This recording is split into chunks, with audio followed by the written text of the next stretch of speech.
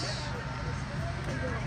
All right, Chloe, congrats on the win. Tell me about that at-bat there in the bottom of the 8th. Yeah, I owe that one to the dugout for sure. You know, we were really on the pitch of that game and just making sure that we were sharing a lot of good information. So just continuing to, you know, feed off our dugout, feed off of what we've learned and what we're seeing, just continuing to, you know, learn from the person in front of us too. So it was a really exciting moment. Obviously, I knew that I had that opportunity in the bottom of the 6th inning to score that go-ahead run. So obviously, when it came back to me, I knew that I had a job to do and just to, you know, finish it off strong. Tell me about staying locked in. We were just talking off here. You fouled a pitch off your knee. That not happened to you a couple of times. I mean, a lot of hitters maybe get thrown off by that, but you stayed locked in and drilled that ball. Just tell me about what you had to battle through, like some adversity in that at-bat. Yeah, like I said, you know, I was really locked in on the dugout and on Coach Bear, Coach Becca. They had really good plans for us going up to the plate today. So after just like a few solid hit balls, I knew that obviously I was due. Something was going to drop for me. So just continuing to push ahead, you know, after getting hit, just continuing to, you know, let that go past and move on to the next pitch as fast as possible. Stormy's number was called. She ties the game up with the 2 RBI in the 6th, and then she starts that rally with 2 outs, 2 strikes in the 8th inning to give you a chance. Eventually, Katie gets on with a hit. Just tell me about those two helping you, setting it up for you. Yeah, that's super huge. Obviously, passing the bat with 2 outs, that was a huge moment for them. Obviously, you know, 3 lefties in a row, it's a really good combo. It's a lot of speed going up there. So that was great to obviously see Stormy come up with another huge hit. Katie's always clutch with those low bouncy ground balls that everybody gets annoyed by, but you know, she's always going to come up clutch. Stormy was great to see her come off the bench and just be ready to go. That's exactly what we need from this team to go far this year. You made a big play defensively there with perfect throw to third base to get their runner out. Just take me through that play, because I felt that kind of helped change the momentum a little bit. Yeah, I just think obviously Kate was pitching a great game. You know, they're getting just little bloop hits that's getting them on base, you know, just different positioning. So making sure that those balls through. When I saw it come to the outfield, I knew that I needed to make a good throw to get that girl out, because obviously that could have been a huge moment for them as well if they would have scored that run. So just making sure we're playing lockdown defense, protecting the queen at all moments, and just continuing to protect Plex. You were in the hole there when Stormy came out with that first 2-out at-bat. Just what was that mood like in the dugout at that moment there? Yeah, it was really cool. I felt really confident, obviously, going into my at-bat.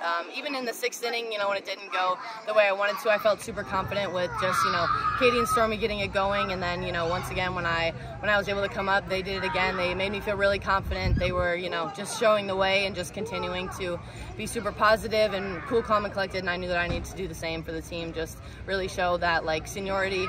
Obviously, 3 older girls are up there, so just continuing to do that for our team as well. Speak on Katie Burge there. I mean, you know, of course, the team's resident speedster ended up helping, you know, get on there and advance Stormy.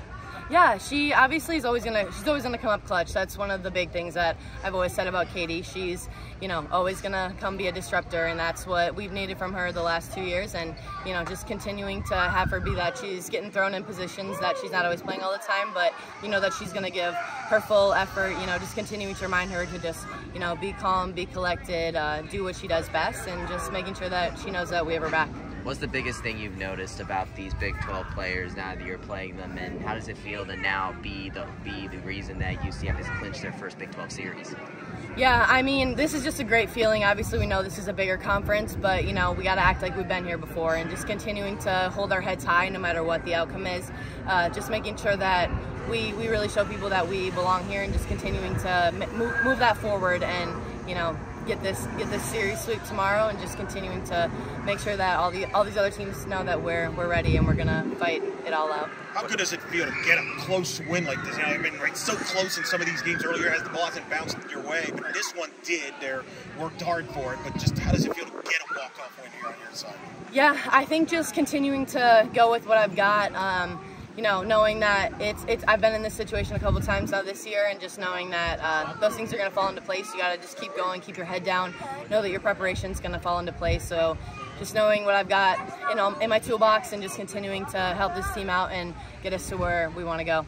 What's the biggest difference between the UCF softball that started this season on opening day versus the one we're seeing right now getting its first conference win in the Big 12? Yeah, I think that this team right now, we just have a lot of grit. We have a lot of will to want to win these games. We know that these are really huge. We know that we got to advance forward, continue to put pressure on these Big 12 teams and the ranked teams, and just knowing that momentum from this weekend is going to take us into the rest of the season. So just keeping our heads up and making sure that we move on play by play. What does this team need to do to get the sweep tomorrow?